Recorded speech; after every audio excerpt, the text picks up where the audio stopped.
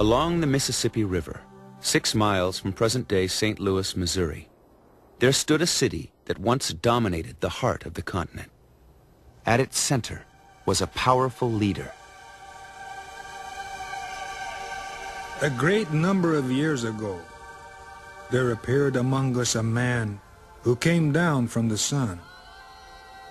This man told us that he had seen from on high that we did not govern ourselves well, that we had no master, that each of us had presumption enough to think himself capable of governing others, while he could not even conduct himself. 1,000 years ago, the great sun, a leader who was both king and pope, lived atop a man-made royal mountain 10 stories high. Its 16-acre base larger than any pyramid in Egypt.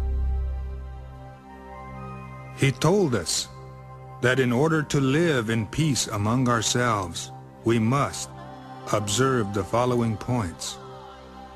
We must never kill anyone but in defense of our own lives. We must never know any woman besides our own. We must never take any things that belong to another. We must never lie, nor get drunk. We must not be avaricious. We must give generously and with joy, and share our subsistence with those who are in need of it. From the heights of his royal estate, the great sun mediated between the Creator and the people, between the sun and the earth. This is Cahokia, city of the sun. The great sun ruled the thriving center of a vast Mississippian culture. Outside the walled city, communities of farmers, hunters, and fishermen stretched for miles, surrounded by fields of corn. With 20,000 residents, no city in the United States would surpass Cahokia's historic size before 1800. Only then would Philadelphia's population eclipse the ancient center. These people lived in daub and wattle houses on top of the principal people did, the priest and the royalty. They lived in very substantial houses, not teepees. Not teepees. Teepees, Western Plains people. Down here they lived in houses. They were sedentary, they were farmers, they used the rivers and the bayous and the streams as not only for commerce, but for sustenance as well.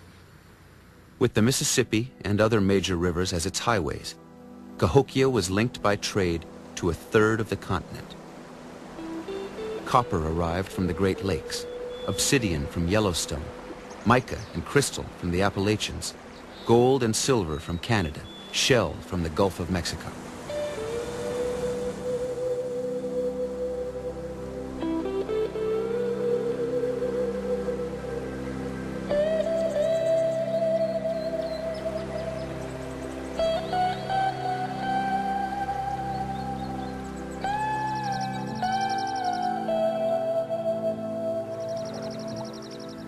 Look at these old live oak trees that have seen so much pass by them.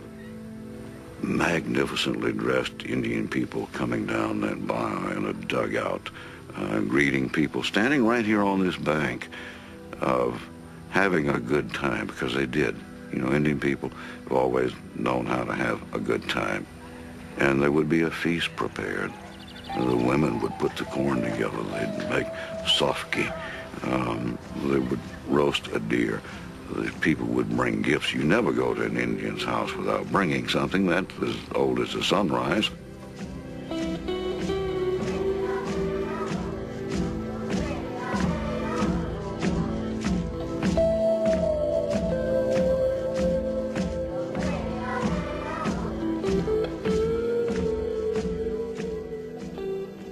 Cahokia was the pinnacle of a mound-building culture with traditions dating back to before 1000 BC.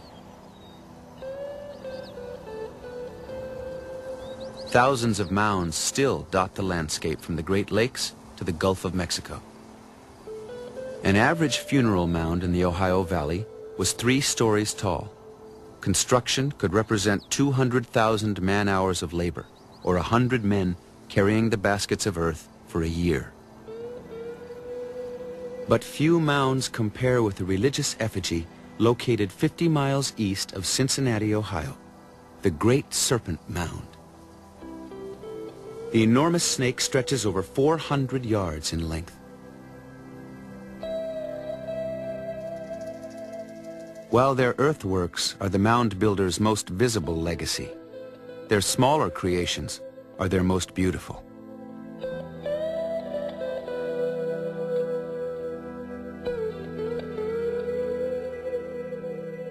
Only glimpses remain of the people who changed the course of life on the northern continent.